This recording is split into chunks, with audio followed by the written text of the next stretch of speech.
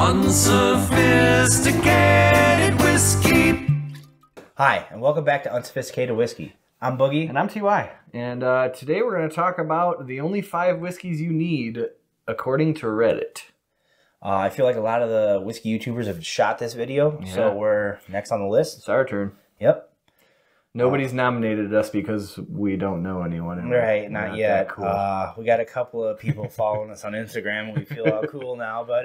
maybe someday. Yeah, so what is the list? We got Daily Drinker, Mixer, Impress your guest. Impress Your Guest, Friday Night Pour. What are you going to have after a long, work week? And then Special Pour. Special occasion. Special occasion pour. Something you only reach for on a special occasion. Yep.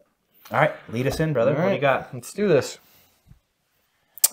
All right, my daily drinker, Jack Daniel's Bonded. You don't have to say much about it. It's 100 proof Jack Daniel's. At least 4 years old because it's bonded, and it's fantastic. It's cheap, and it's fantastic. And I thank Jack Daniel's for releasing this. Last year? Yeah. Thank you so much for this one because I love it.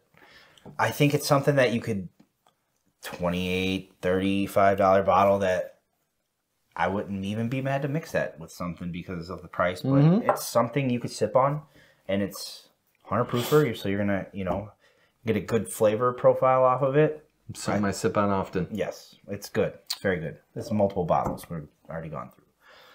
I'm gonna go with something that's a little more pricey, but you can find it everywhere.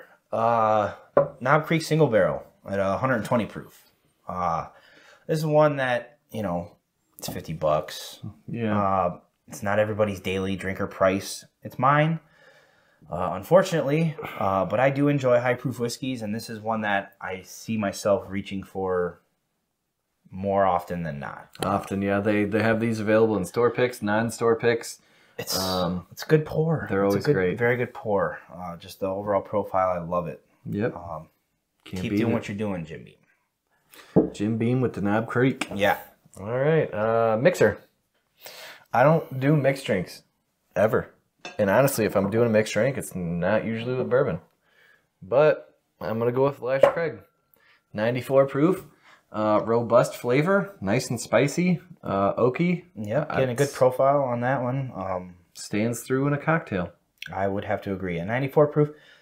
Maybe lacking the proof a little bit for something mixed, but overall, I think it's something that everybody could enjoy. It's not just something that the bourbon drinker or whiskey drinker is gonna. No. Yeah, it'll go good in a drink for anybody. Yeah, I agree as well.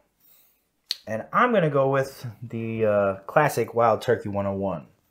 This is something that I've mixed drinks with at home during the holidays. The ladies love the blackberry lemonade Wild Turkey 101s. They'll creep up on you, dude. Those ones will knock you on your ass a couple times if you let them. That would have to be my mixer. It's something that you can get for $20 at 101 proof. Even that Wild Turkey 81, I think, is something that would be a decent mixer. Yeah, Wild Turkey 101 is a fantastic pour, man. Yeah. Neat in a mixer, don't matter. And this on an airplane, Southwest. Thank you for carrying that. This was TY's grandpa's bottle from the early 2000s. Yeah, found that in the basement. That's pretty cool. This isn't mine, but it's something that I would say is a mixer. That's mine. It's a good one. Yes, it is. Impress Your Guest. My Impress Your Guest bottle is a tater bottle. E.H. Taylor Single Barrel. It's good whiskey. I don't love the whiskey, but people go crazy for it. And if you pull down the E.H. Taylor tube and pull out a bottle of E.H. Taylor Single Barrel, everyone's gonna be like, people get excited. Their eyes are bubble up. I personally love the look of the bottle, the tube, everything about it just screams. I want it. All the taters want it, bro. And yeah, I mean, when I first started out, I will admit this was a bottle that I was seeking.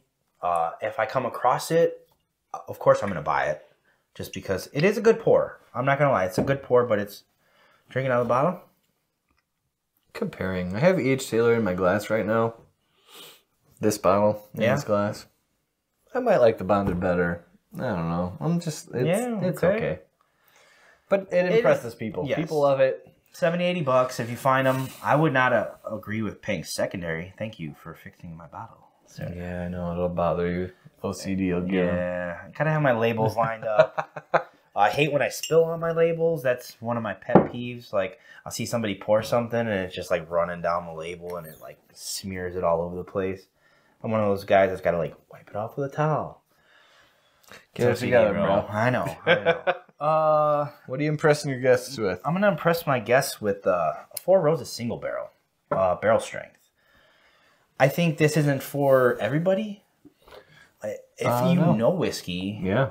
you're gonna be like, okay, this guy's got something he's gonna bust out. A little nice whiskey. This will definitely impress the veterans, and it would surely impress me. Yeah, and this is the OBSK, which honestly, this is the second time I've had this one, and I've had maybe 4 or 5 of the batches out of the 10 recipes, I should say, and I'm loving the light spice with the high rye. Yeah, the OBSK is good.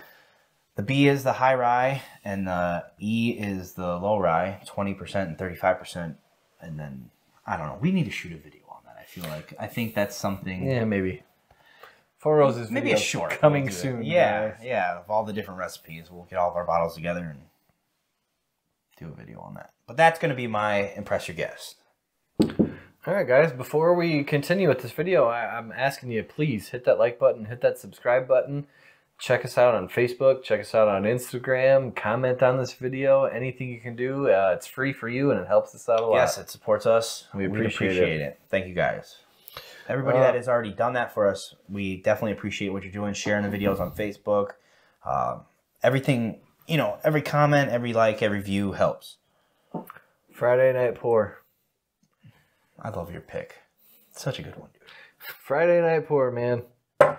Lucky 7 15 year. It could double as a special occasion pour because it's just that good. And it does hurt just that bad every time I drink it, but man, it's so good.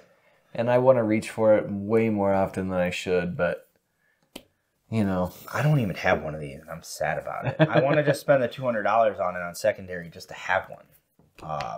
Yeah, this is one of those ones that's it's worth its price, very much so, and it's worth for a 15-year-old whiskey. There are price, whiskeys out there right now that are coming out 8-year, 9-year, 10-year that are $200 MSRP. Oh yeah, 6-year. Yeah, there's some stuff out there that doesn't even come close to what this is offering for the secondary price, and I would say you get a 15 or 14-year one of these for $200, $190.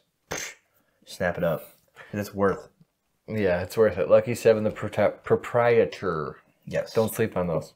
Fantastic bottle. All right, and mine is going to be regular old Jack Daniel Barrel Proof. Friday Night Pour. I mean, I can't blame you for that one. It's nothing crazy. You can get them everywhere, but Friday Night Pour though.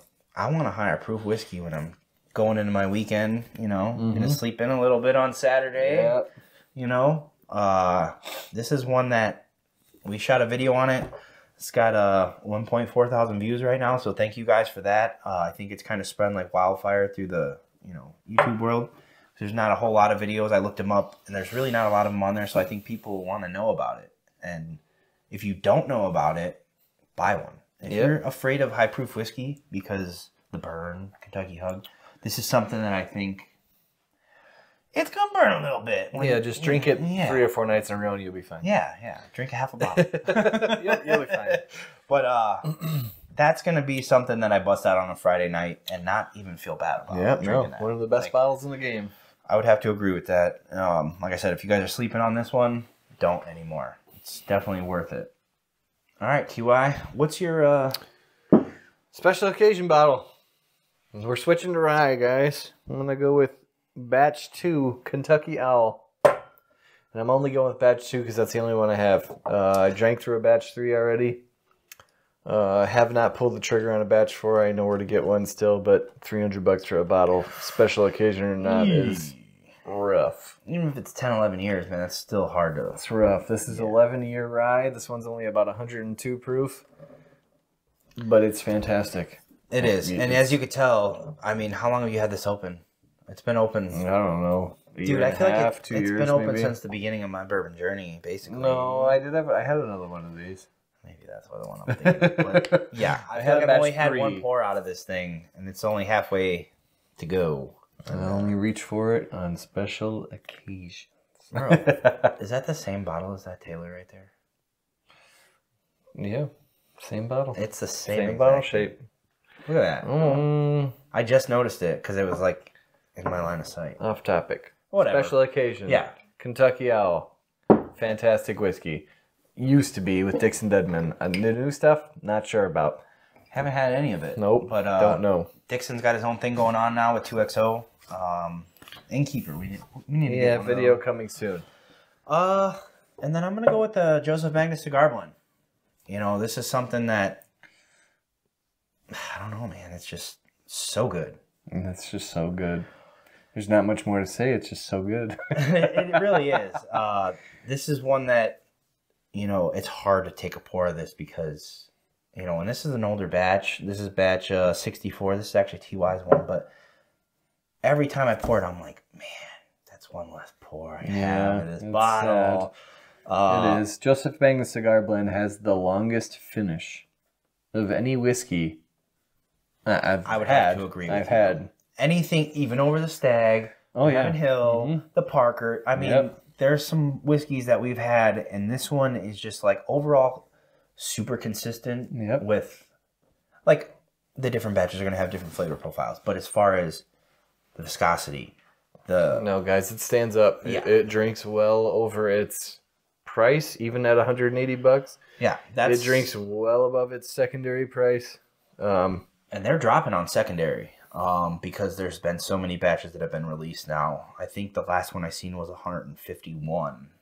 Yeah, it's getting crazy. Nancy just pumping them out, just like Dixon. Nancy Fraley, what'd you call her earlier? Nancy the Nose. Yeah. Fantastic blender. She's one of the best, if not the best out there, in my opinion. But yeah, that's gonna be my special one. All right, guys, this is our list of the only 5 whiskeys you'll need according to Reddit, which we don't agree with. Because you need 100. Yeah, I'm a fan of having a collection of whiskey.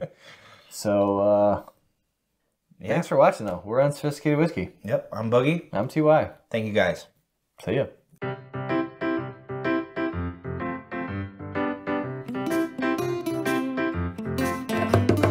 Making booze reviews doesn't need to be complicated. With a snooty attitude that'll leave the viewer frustrated. So join TY and Boogie as the whiskey gets evaluated. And I promise that they'll always be unsophisticated. Unsophisticated whiskey.